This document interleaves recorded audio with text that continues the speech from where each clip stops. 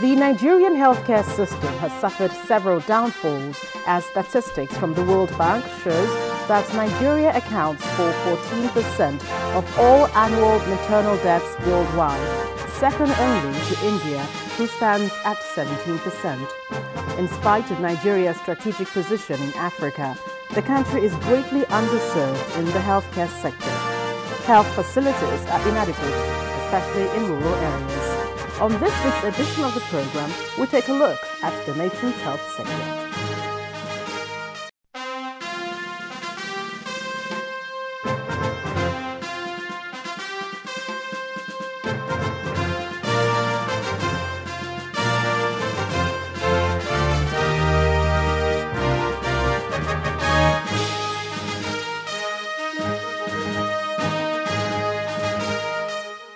Hello there, welcome to Dateline Abuja. I'm Gloria Umezuki. The World Bank observed that Nigeria accounts for more than 900,000 women and children who die every year from largely preventable causes. Well, similarly, the nation accounts for 13% of all global deaths of children under the age of 5. Again, second only to India at 21%. Well, this week's edition of the program looks at the government's Saving 1 Million Lives project. But first, what are the stories that made headlines during the week in the nation's capital?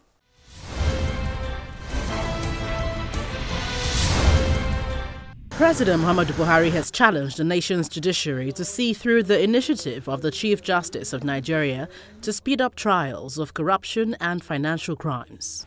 President Buhari said this when he opened the biannual All Judges Conference, which took place at the National Judicial Institute in Abuja. For the judiciary, the public expects fairness, impartiality, and speed in the administration of justice. Regrettably, court cases can drag on for years and years, sometimes decades, without a resolution. I need only mention land cases in Lagos to illustrate my point. Furthermore, there are huge backlogs of cases waiting to be dispensed, especially at appellate levels.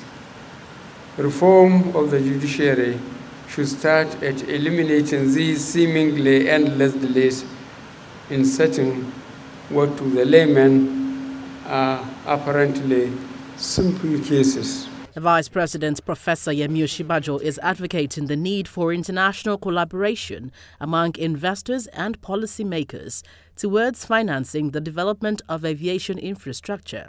Well, speaking of the Third World Aviation Forum, organized by the International Civil Aviation Organization, Professor Osinbajo explains that such international collaboration will help to address the infrastructure deficit in the aviation sector.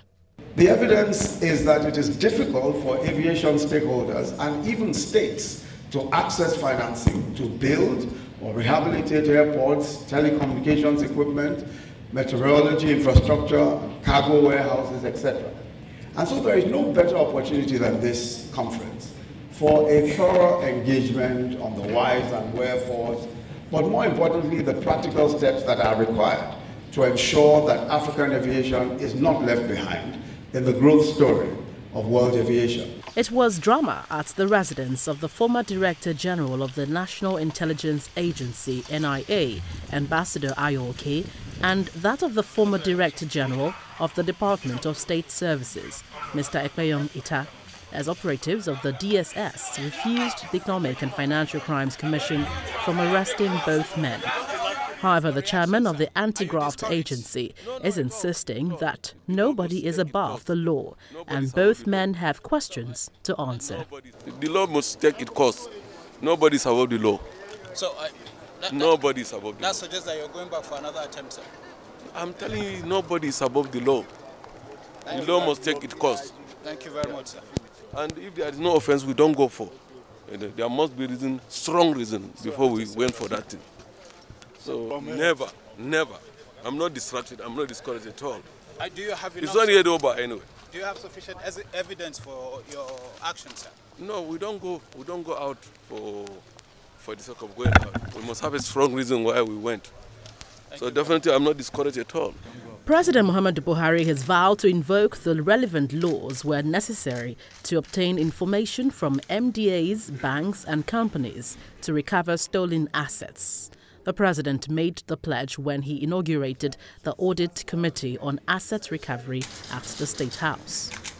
The decision to inaugurate this audit committee on the recovery and management of stolen assets within and outside Nigeria today is therefore the next step in ensuring that all returns filed by the various agencies are accurate and consistent with actual recoveries made. The committee, in essence, is therefore expected to judiciously undertake an audit of all recovered accounts established by government agencies from the date of opening such accounts up to 10th April 2017. The details of the committee's functions are as set out in your terms of reference. I congratulate all members of the committee on your appointment, which is another opportunity for you all to serve your country. I therefore urge you to perform your duties diligently in the best interests of Nigeria. The Vice President, Professor Yemi Osinbajo, is urging member states of the Gulf of Guinea Commission to renew commitments and ensure a more effective and vibrant commission.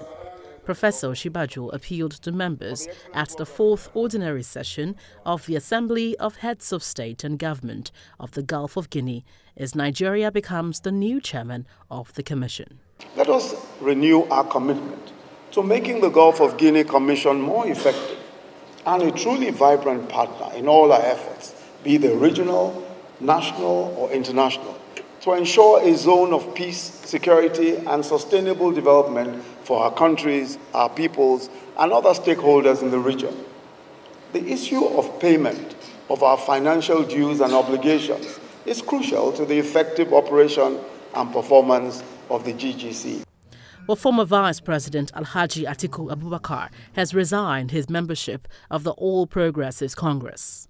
In a statement issued on Friday morning, Alhaji Atiku lamented the situation of things in the ruling party. While the People's Democratic Party is throwing its doors widely open for Atiku to come in, the Kaduna State Governor described him as a serial contestant. I have heard about what the former Vice President said about leaving the APC. We knew he was going to leave in December. He has left in November, which is good. The earlier he leaves for where he belongs, the better. He has changed political parties a few times. There is nothing surprising. Before the 2019 elections, if situations change and he thinks he can get the ticket in APC, he will come back. That's what he has done a few times. So I have nothing to say other than what people say in Hausa, Allah rakataki gona. Being a founding father of PDP, and because we have an umbrella that is big enough to accommodate everybody anytime. The PDP is a free party. It was conceived to be a party for all Nigerians, irrespective of religion, ethnicity, geopolitical divisions. It was a party for all Nigerians to accommodate everybody. Therefore, our doors are wide open for him to come back to his home. This is the home, without any preconditions.